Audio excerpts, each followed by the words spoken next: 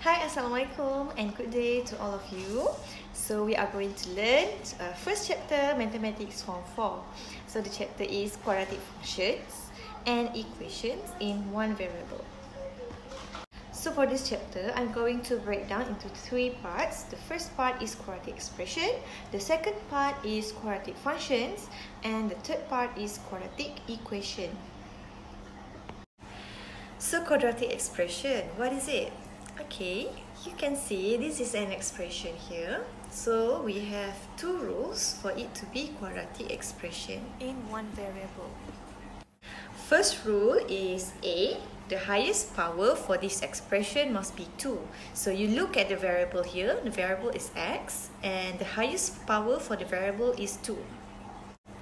The second rule B, it must involve one variable only. So look at this expression. How many variables we have here? Yes, just x. Okay.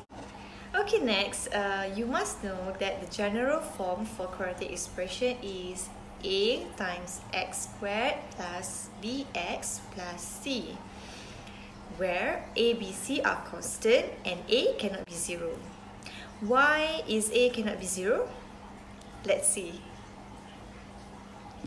Here you can see that a is -2, b -2, and c +5. Okay, for a, 2x squared plus 5 is yes, a quadratic expression because the highest power of x is 2 and there is also only one variable there, which is x. B, we have x cubed minus 6, so no, because the highest power there is 3. C, also no, because we have two variables, so it's not quadratic expression in one variable. D, also no, because there is a power that is not whole number. The power there is -2. So it is not whole number, so not a quadratic expression. Okay, the power must be whole number. Okay, next, yes, because we have a variable and the highest power for variable is 2. Okay, it doesn't matter about the value of a as long as it is more than 0. Okay, F also no, because we have the power is not a whole number, so the power cannot be whole number, okay, for it to be a quadratic expression. Okay, let's determine the value of a and b, c in quadratic expressions. So a must be multiplied to x squared, b must be multiplied to x, and c is a number. So a is 2, b -3, and c is 1. Okay, let's try b. So we have 2x squared minus 4, so we have ax squared plus bx plus c. So now we know that we have ax squared is the same as 2x squared, so a is 2. Okay, we don't have b because there is no x to the power of 1 here, but we have c, -4, a number. Okay, so a is 2, b is 0, and c is -4. Okay, you can try C, D, and E, and you can ask me for the answer.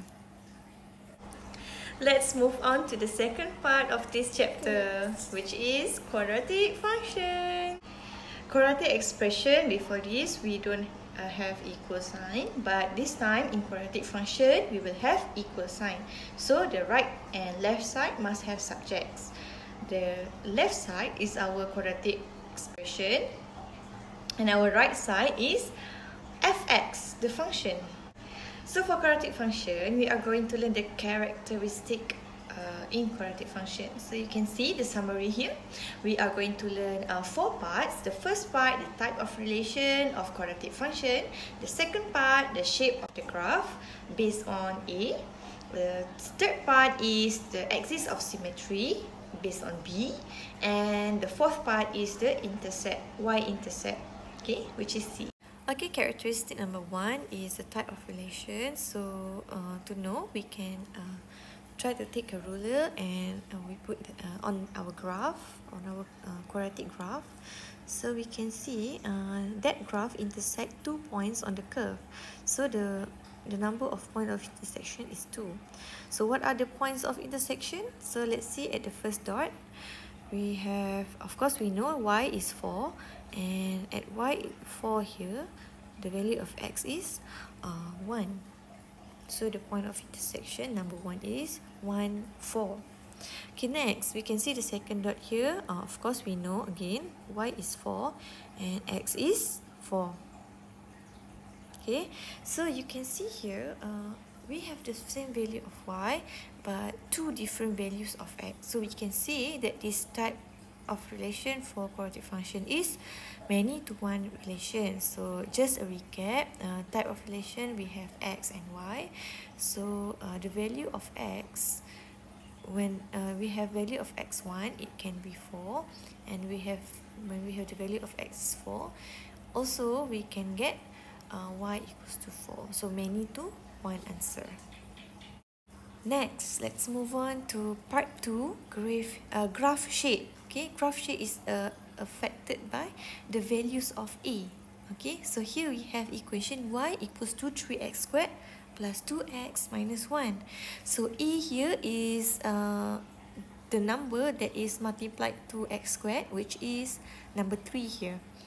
Okay, so now we are going to change the values of a and see what happened to the curve.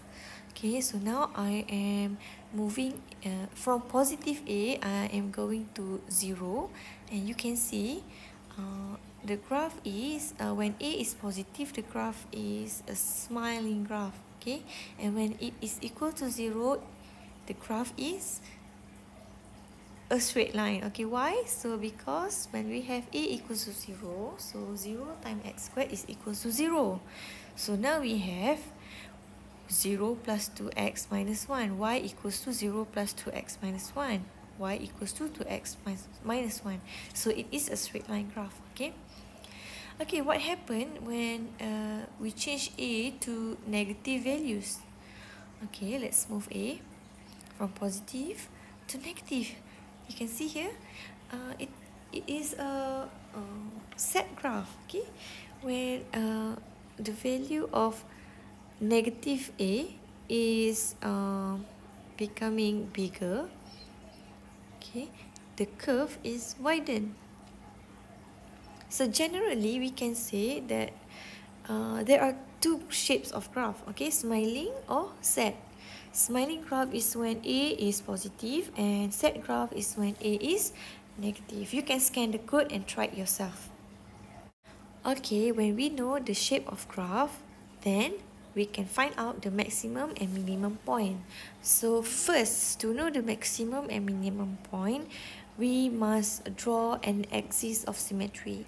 The axis of symmetry is in the middle of the curve. Okay, so let's see the example A. So we have function equals to x squared minus 2x. So the axis of symmetry is at x equals to 1.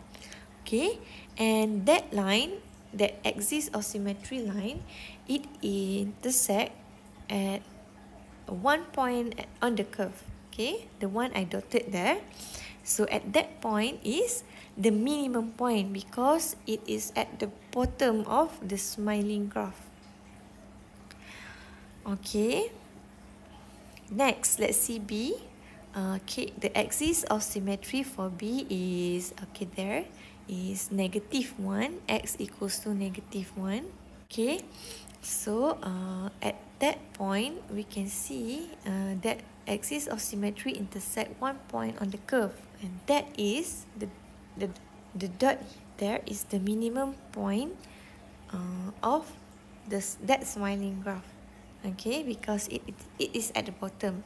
Okay, next C, we can see the axis of symmetry is x equals to 1, and the line intersect a point on the curve, and that point is the maximum point because when the curve is a set curve, the point is at the top of the set curve.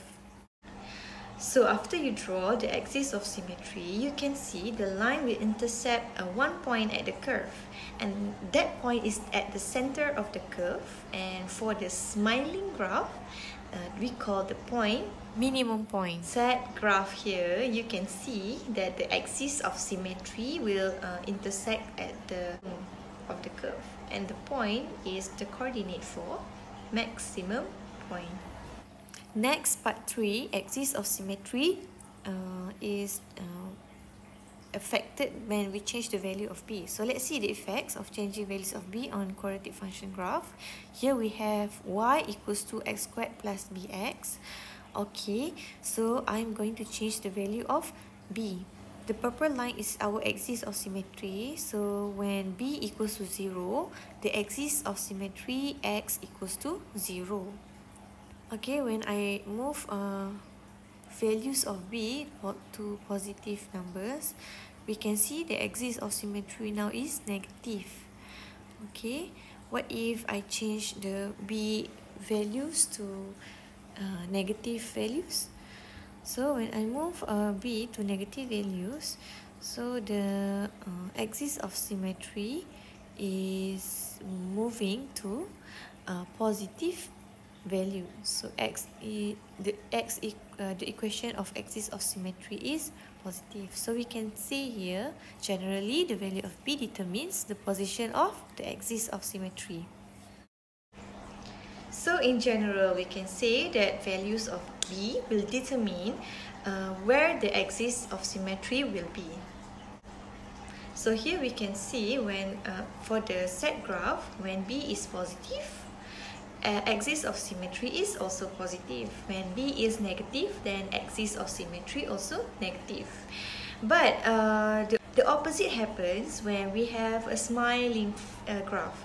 Okay, when b is positive, then the axis of symmetry is negative, and when b is negative, then the axis of symmetry is positive. Okay, the fourth part is C is equal to the y-intercept. So I know you understand it better because you already learned it in straight line form 3. It's the same thing. C is a point of intersection between the curve and the y-axis. Let's try an example. Example 2, we have quadratic function fx equals to x squared minus 3x plus c. Passes through a point A as given below. Calculate the value of C for each of the following cases. So our point A is 0, 4. So we know that the coordinate for y-intercept is 0. When x is 0, we have the y-intercept C. So already written there, C is equals to 4. That is the answer. And B, we have A is negative 1 and 3. Negative 1 is our x coordinate and 3 is our fx coordinate. So we substitute into our quadratic function. So 3 equals to negative 1 squared minus 3 times negative 1 plus c. Then we solve as usual, and we get c equals to negative 1. So that is the answer. Okay, please do the homework given, and you can ask me if you have any question. See you.